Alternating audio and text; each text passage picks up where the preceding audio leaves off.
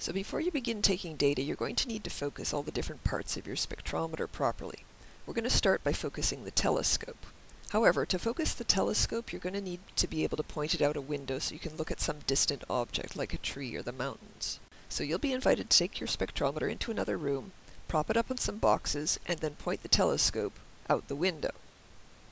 You should orient things like this so that the collimator's not going to be in your way, and you don't want the prism here because you want the telescope to have an unobstructed view out the window. Once you've got it set up like this, then the first thing you're going to do is you're going to check that the crosshairs are in focus. So you should grab the little eyepiece and slide it in and out a little bit, and you'll see that the crosshairs go in and out of focus as you do that. So get them looking as dark and sharp as possible in your field of view. And then you're going to focus the telescope itself, and you do that via this knob here. So point the telescope at some distant object, like a tree, and then you adjust your focus knob here until the tree or the object looks in sharp focus. However, that may not actually be the correct focus exactly, so in order to get the best focus, you're going to next want to try to eliminate parallax.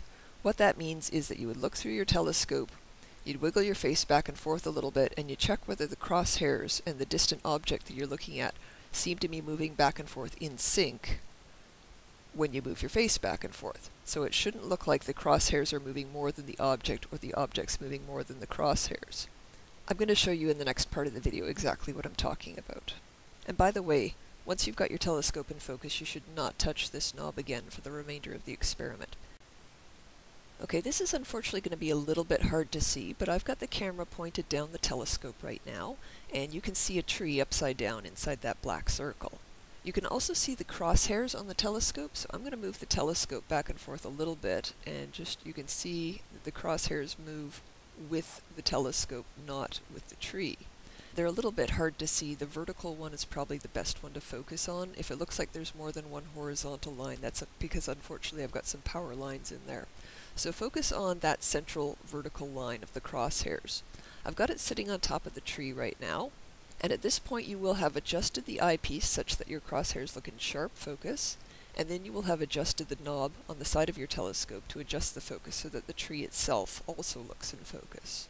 Now that may not be good enough, so this is the technique that you're supposed to use to get exactly the right focus. What you do is you wiggle your head back and forth.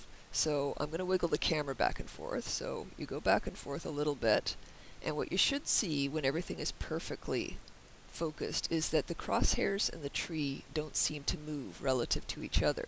So when you wiggle your head back and forth, the crosshairs and the tree seem to move back and forth in sync.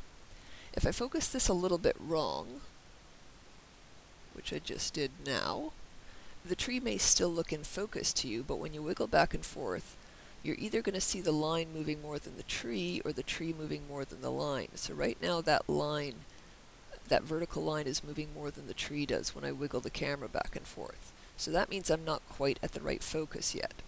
If I go too far in the other direction, which I just did now, and wiggle the camera back and forth, now it looks like the tree's moving more than the line is. So when you've got things exactly focused, the line of the crosshairs and the tree, the distant background that you're looking at, are going to seem to move in sync. So again, I'll try and set that up. It's a little hard to do through the camera.